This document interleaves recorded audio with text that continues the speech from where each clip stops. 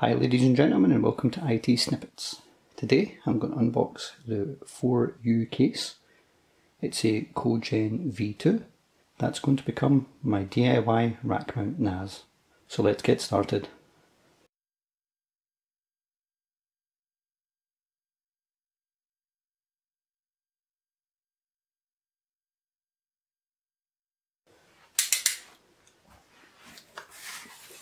This is very well packed. You just got to hopefully just score the sellotape.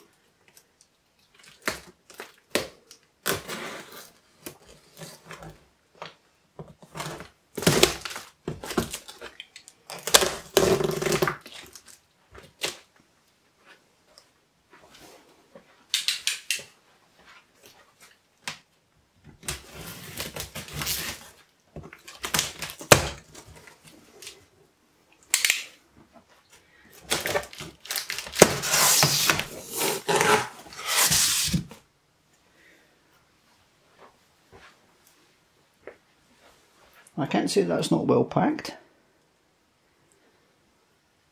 So we've got polystyrene here, which looks like I just left out, obviously our main case, and polystyrene on the bottom.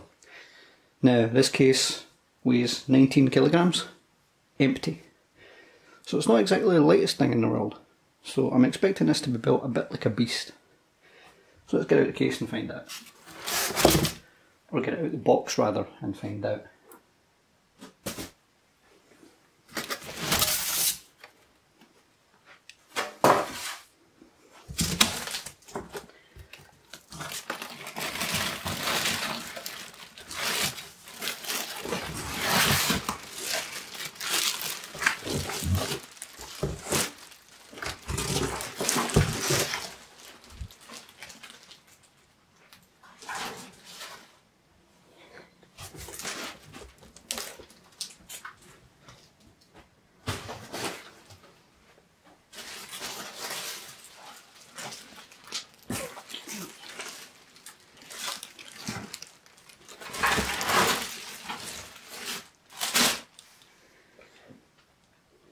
Okay, let's get the bag off.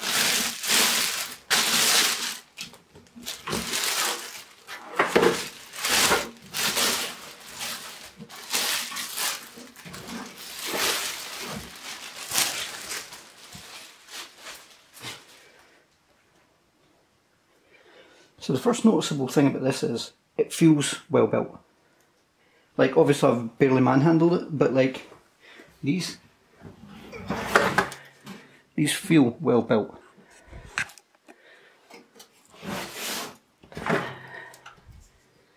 These handles are definitely metal. So is this. This is plastic, but the chassis is all metal.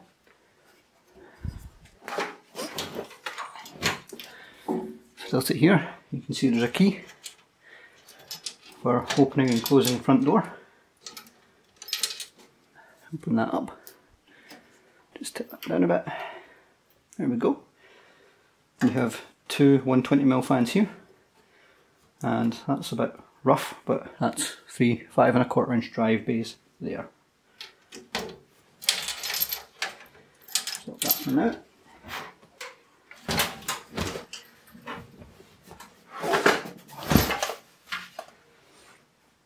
On the rear we have two 80mm fans and a fan splitter. I'll reach in here.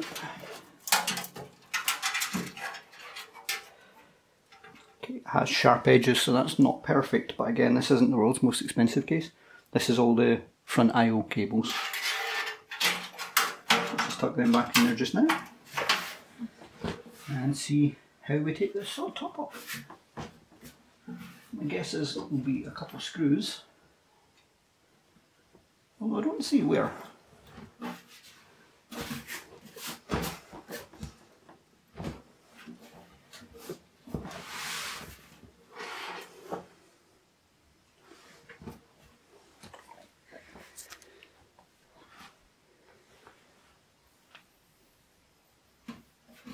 So it does look like the top part just slides off.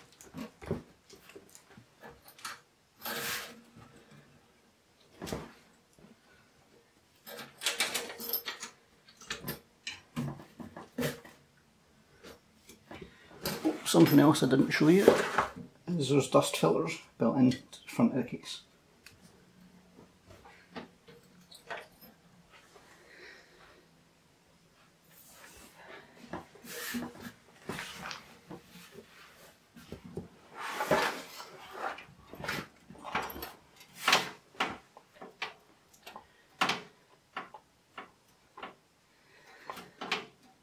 So they're for the power supply, so it's not them.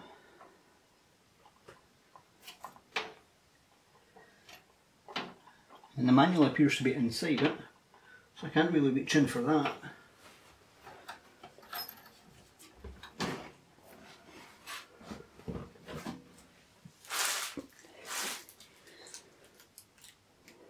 So give me a moment to work this out. Okay, so there's a screw here and a screw here, but they're black and very easy to miss.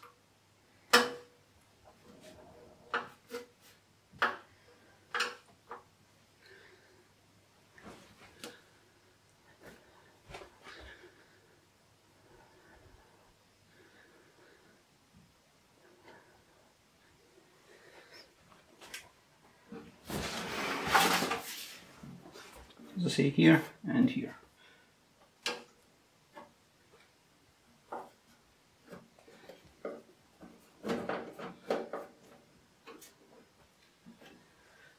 Oh, I put my part straight at the wrong side.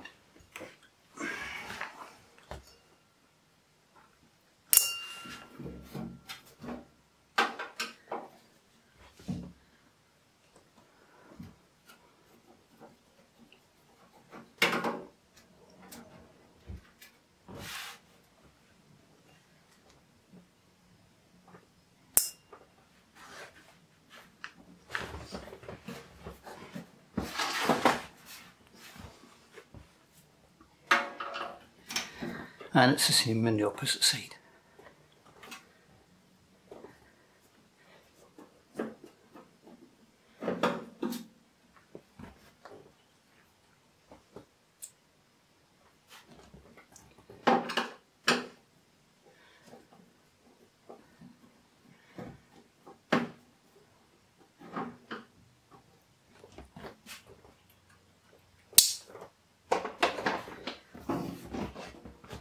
Okay, now this should just slide back, which it does, and then I can lift this off.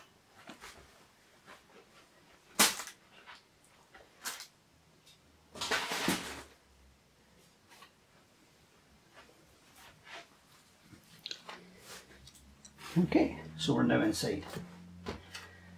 So we have a bar here, which I believe is used for cable management. Well, I'm not 100% sure, although I'm not sure what these are for, I have to admit. Answers in the comments.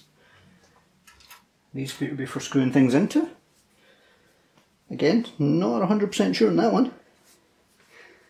However, the main reason I bought this case is there's these drive cages, which don't look very sturdy if I'm being honest, but there's 1, 2, 3, 4, 5, 6, 7 and 8. 3 5¼ inch drives that I pointed out when we opened the front of the case. So there's cables I showed you earlier, so it seeps inside the box.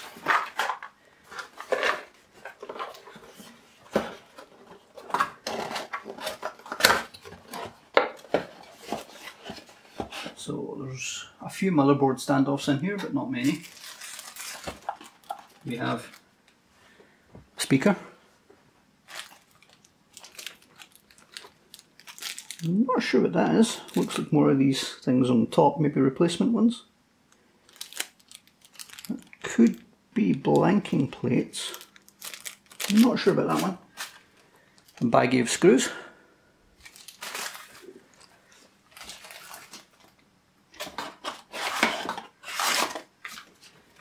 And the manual. So, front I/O, we have power and reset, and we have 2 USB twos, I presume. Key lock, air filter, the 220mm fans that I pointed out. Hard disk drive release module. Okay. For 8 3.5-inch drives, and the front I/O, which is then exploded there. Features: supports ATX 12-inch, CEB 12-inch by 10-inch, that would be ATX 12-inch by 9.6-inch, form factor motherboards, and a PS2 power supply. 4 fans included. Offer expandable cooling capacity for your chassis. HDD support includes 8 x 3.5-inch internal and 3 x 5.5 external. Door of the front panel is lockable with key provided. Removable air filter inside the door can be removed and washed. LEDs to indicate the following: machine state, power, HDD LED, and network interface card. Okay. Installation guide, remove the top. Great, I had to remove the top to get into it. So, you know, hard drive installation, basically push these clips and slide the cage out by the looks of it. Ah, so if you push these, you can slide the full module out the front. That's what that's about. As you see, you can roll all 4 drives out at once. What else is in here? Okay, how to install the drives in the cage. How to install optical disk drives. Although interestingly, that's showing 3.5-inch drives. Okay, this might not be quite as easy a build as I was expecting, however. And then it shows you motherboard standoffs. Apparently it's given us 3. Really? There's only 3 in there. 1, 2, 3. Nah, there's more than 3 in there, so there must be 3 spare. Must be in the bag, yes, screws.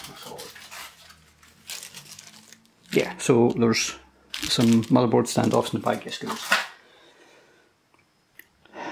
6 smaller ones for the power supply, 20 motherboard ones and 20 hard drive screw ones. There's also 6 rails for the hard disk drives. Ah, okay. So those will be for placing on the hard disk drives. And then the hard disk drives will go into the chassis, I think. Yeah. Time will tell. Anyway, it's rack mount, it's 4U, it's 1.0 SGCC case material, no idea what that is. It's 4U form factor, as mentioned, 2 x 120 fans in the front, 2 x 8 in the back, 3 5.25-inch drives, 8 3.5-inch drives, 7 expansion slots. And that's pretty much it. So what else can I tell you about this case? Well, this bar appears to be removable, so that's good. That'll give me more work when trying to get the motherboard in. But I don't actually know what else, if I'm being honest. I can tell you. So I guess we're just going to have to move forward to the build. Okay, a little addendum to this. You press on these 2 here, and the hard drive cage slides out. Here's your 120mm fan. However, the power cable for it is literally in here. So that's how you get the drive cages out. And something I didn't mention previously is it's a standard ATX power supply size. So this should be fun. If you liked this video, give it a like. If you disliked this video, give it a dislike too. If you get feedback on this or any other videos or suggestions for videos you believe we should do in the future, then please let us know in the comments below. And most of all, thank you for watching.